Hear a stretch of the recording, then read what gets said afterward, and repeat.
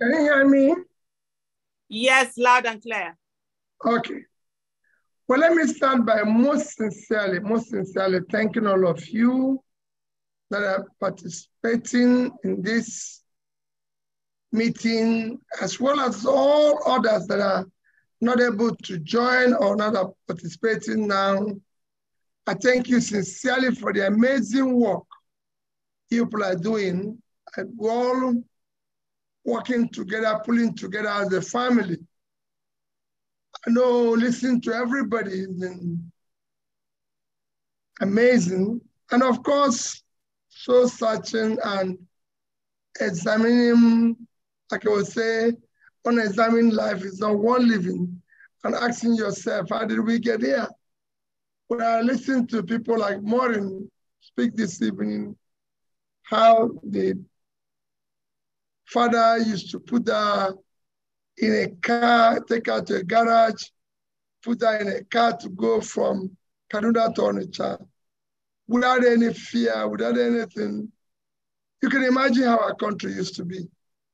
And I can say it every day, where there's some opportunity where, as a student, I drive my car from University of Nigeria, Nsukka, to go for an event in University of Maiduguri, University of Sokoto.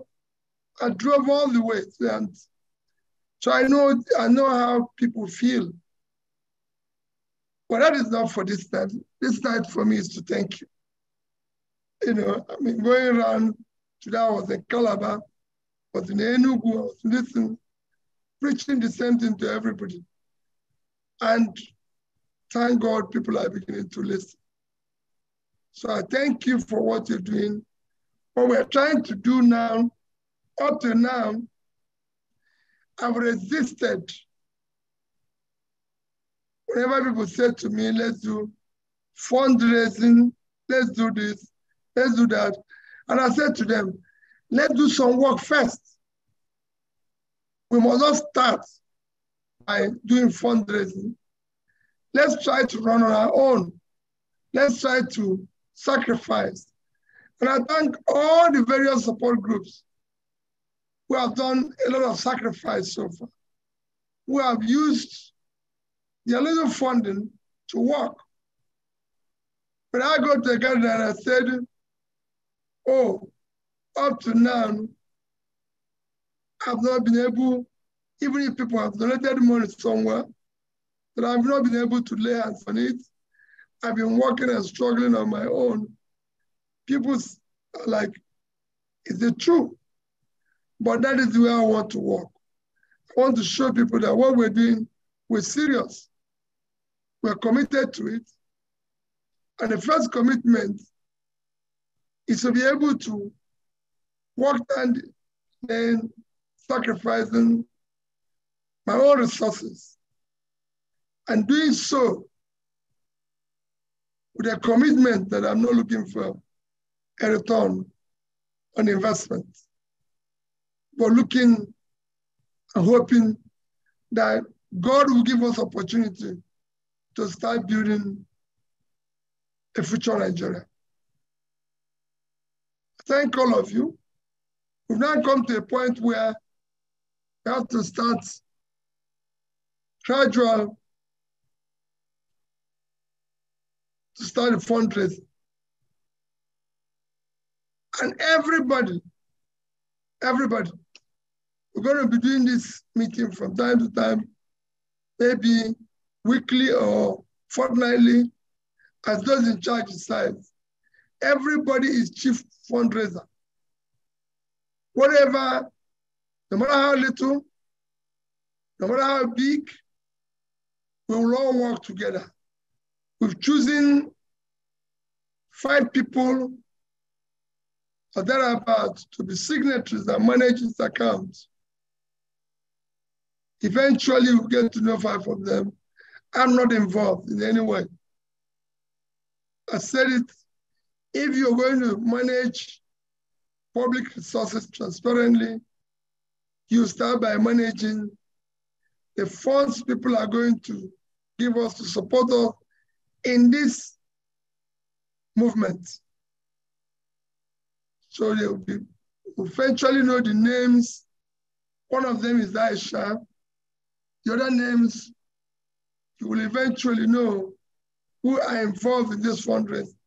But in terms of canvassing and everything, all of us are chief fundraisers.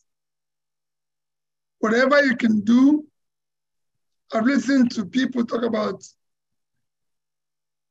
even if it's a t-shirt, you can be able to brand for yourself, for the next person, please do.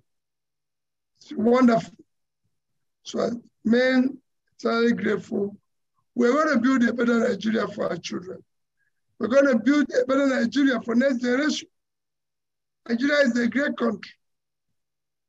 And there comes a time, people like you who decide to sacrifice. All I can assure you is that I will never disappoint you. Neither will I disappoint the children of Nigeria. Neither will I disappoint those who have entrusted their hope in this movement. I'm merely being used by God, like all of us, by His grace, to see whether we can stop this pain that people are going unnecessarily. When I spoke at the event today in Calabar, and I said to them, and the only person who is saying, shouting that our oil is stolen among the, call it major contestants, shouting that on issue of corruption, effects. And I'm urging other people to join so that we can stop all this. We're at the point where we're going around canvassing for votes, or like I always say, we're all looking to be hired for this job. And it is for Nigerians to be brave enough this time to decide to do the right thing. So thank you. I'm still here, part of you.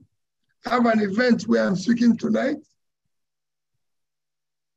which I leave because I told them that I will be physically present and speaking by anytime from 11 p.m. to midnight. I'll be there to speak. It's a huge event. So I'm still around. I'm still listening. Thank you.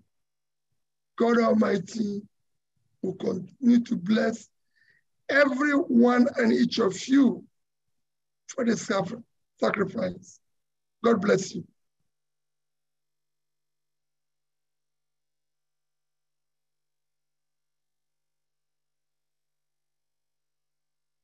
Thank you so much, Mr. Peter Obi, for that.